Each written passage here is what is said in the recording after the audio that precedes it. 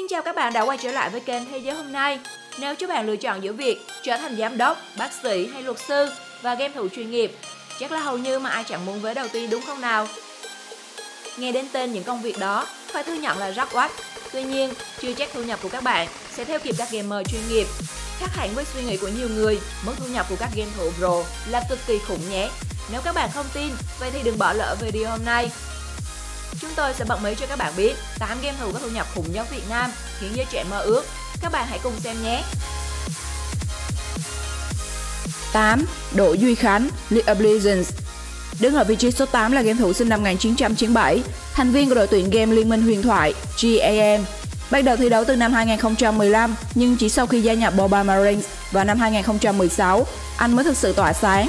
Có thành tích nổi bật tại giải đấu All-Star Thế giới năm 2016, Khánh tiếp tục tỏa sáng cùng đồng đội khi vô địch giải đấu quốc nội MDCS mùa xuân 2017.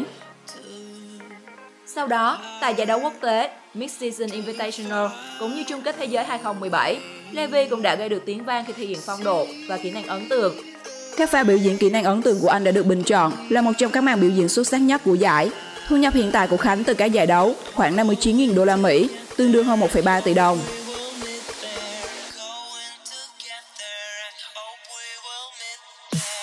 7. Trần Văn Cường, League of Legends. Ở vị trí số 7 là game thủ Trần Văn Cường của League of Legends, từng thi đấu ở nhiều đội tuyển League of Legends hàng đầu Việt Nam. Optimus, Trần Văn Cường là một cái tên rất nổi tiếng trong cộng đồng eSports Việt, đặc biệt trong màu áo Gigabyte Marines. Anh đã vô địch GPL mùa xuân 2017 và sau đó là tham gia vòng chung kết vô địch thế giới League of Legends tại Trung Quốc. Dù không thể vượt qua vòng bảng, nhưng những gì mà đại diện Việt Nam làm được đã gây ấn tượng mạnh mẽ. Bên cạnh những danh hiệu, game thủ sinh năm 96 này cũng có mức thu nhập tương đối khủng với gần 61.000 đô la Mỹ, khoảng 1,4 tỷ đồng.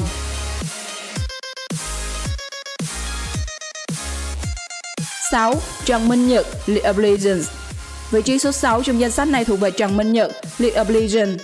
Archie sinh năm 1992, anh bắt đầu sự nghiệp thi đấu của mình với việc gia nhập Dark A và Star Boba vào năm 2008. Bây giờ, Archie đã bộc lộ được tài năng và bản lĩnh của mình. Vào năm 2012, Archie tham gia giải đấu Liên minh huyền thoại. Vận dụng sở trường là sát thương vật lý chỉ lực, phối hợp cùng các đồng đội của mình giành về chức vô địch Đông Nam Á.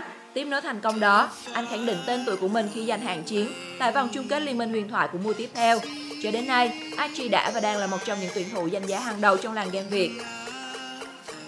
Với thu nhập khoảng 74.000 đô la Mỹ, tương đương hơn 1,7 tỷ đồng từ các giải thưởng và kênh stream, anh đã khiến nhiều người phải ngưỡng mộ. 5. Đinh Tiến Đạt, Arena of Valor. Với thu nhập hơn 81.000 đô la Mỹ, Đạt Còi của Arena of Valor được xếp ở vị trí số 5. Trước khi gia nhập team Flash, thì anh chàng Đinh Tiến Đạt sinh năm 98 từng là thành viên của hai đội tuyển chuyên nghiệp Hà Nội, Attack và Chép Team.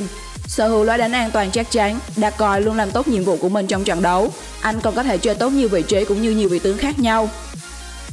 Tham gia team Flash từ tháng 3 2018 cho đến nay, Đạt Còi đã sở hữu cho mình những thành tích đồ sộ khi cùng team Flash vô địch đấu trường danh vọng mùa đông 2019, Á quân AIC 2018, đấu trường danh vọng mùa xuân năm 2019, vô địch AVKC 2019. Từ đó mang về cho anh nguồn thu nhập hơn 1,8 tỷ đồng, khiến bao giới trẻ phải suýt xoa mơ ước. 4. Phạm Hồng Quân, Arena of Valor. Xếp ở vị trí số 4 là anh chàng gấu của Liên quân Mobile Việt Nam. Trước khi đến với con đường game thủ chuyên nghiệp, Phạm Hồng Quân là anh chàng bartender với thu nhập đủ sống và công việc ổn định. Nhưng chẳng ai biết, chàng bartender ấy là một trong những người chơi đứng đầu xếp hạng máy trụ của Liên quân Mobile Việt Nam. Thật thú vị, gấu cũng như bao ông bố, bà mẹ và mọi đứa trẻ khác, chưa bao giờ nghĩ game thủ chuyên nghiệp nó là một nghề và nó có thể thành công hay thậm chí là sống được với game. Phạm Hồng Quân là tuyển thủ thế hệ đầu của Pro Army, tiền thân của team Flash, đội tuyển vô địch liên tiếp hai đấu trường danh vọng mùa đông 2018 và mùa xuân 2019 và huy chương đồng Asian Games. Dù không còn là đội trưởng của team Flash, nhưng gấu vẫn có nguồn thu nhập khủng, khoảng 90.000 đô la Mỹ, hơn 2 tỷ từ các giải đấu. 3. Trần Đức Chiến, Arena of Valor. Vị trí số 3 thuộc về ADC Trần Đức Chiến của Liên quân Mobile Việt Nam. Anh chàng sinh năm 1999 này gia nhập team Flash từ năm 2018 và gặt hái rất nhiều thành công như vô địch đấu trường danh vọng mùa xuân 2019, vô địch AVKC 2019 và tại giải đấu này, ADC được vinh danh là người thi đấu hay nhất. Anh đã vượt qua chính đối thủ của mình, Nghe của Đài Bắc Trung Hoa, để vươn lên là người đi rừng hay nhất thế giới hiện nay. Trong chiến công hiển hách đấy, cái tên được gọi nhiều nhất chính là người đi rừng của đội tuyển Việt Nam, ADC. Ngoài giải thưởng 10.000 đô la Mỹ, ADC còn được thiết kế riêng một bộ trang phục. Đây là lần đầu tiên diễn ra trong lịch sử Liên quân Mobile. Thu nhập hiện nay của ADC là 90.114 đô, hơn 2 tỷ đồng. 2. Trang Xuân Bách, Arena Avalar. Đứng ở vị trí số 2 là một tuyển thủ sinh năm 1997. So với các đàn anh lão luyện thì Trần Xuân Bách được xem là khá non nớt. Tuy nhiên, non về tuổi tác không có nghĩa là thua kém những người anh em khác về kinh nghiệm chiến game cũng như eSport.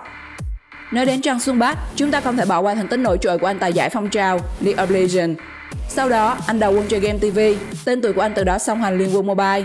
Với sự đồng hành của Trần Xuân Bách đã giúp Liên quân Mobile đạt được nhiều thành tích nhất nước ta. Bản thân game thủ cũng tạo được dấu ấn riêng cho mình qua việc tham gia nhiều giải đấu quốc tế, giành thành tích vang dội và mang về nguồn thu nhập cực đỉnh. Chắc chắn nhiều bạn sẽ choáng với con số 101.067 đô la Mỹ, khoảng 2 tỷ 324 triệu đồng. Đây là con số không phải chí ít nào cũng có thể kiếm được. 1. Trần Quang Hiệp, Roy, Arena Avalar. Với thu nhập nhỉnh hơn một chút so với đồng đội Trần Xuân Bách của mình, Trần Quang Hiệp đã chiếm giữ vị trí số 1 trong danh sách hôm nay. Chàng trai người Hà Nội sinh năm 98, từng được mệnh danh là thần đồng League of Legends của Việt Nam, nhưng anh lại chọn Liên quân Mobile làm nơi tỏa sáng và kiếm tiền. Anh cùng các đồng đội trong team Game TV đã vô địch đấu trường danh vọng mùa đông 2017 một cách đầy ấn tượng. Số tiền thưởng của anh lúc này đúng bằng với người đồng đội Trần Xuân Bách của mình. Sau đó, anh tiếp tục cùng đồng đội chinh phục ngôi vô địch giải đấu trường danh vọng mùa đông 2018 và mùa xuân 2019, vô địch AWC 2019. Sau các giải đấu, Quang Hiệp đã đút túi số tiền 101.931 đô, khoảng 2 tỷ 344 triệu đồng. Bạn nghĩ sao về thu nhập khủng của các game thủ Việt Nam? Hãy thử so sánh công việc của bạn và thu nhập hiện tại của bạn với các game thủ trong phần bình luận nhé. Nếu thích video hôm nay thì hãy like và share để cho mọi người cùng xem. Và các bạn đừng quên đăng ký theo dõi kênh để được xem những video mới nhất của thế giới hôm nay. Xin chào và hẹn gặp lại!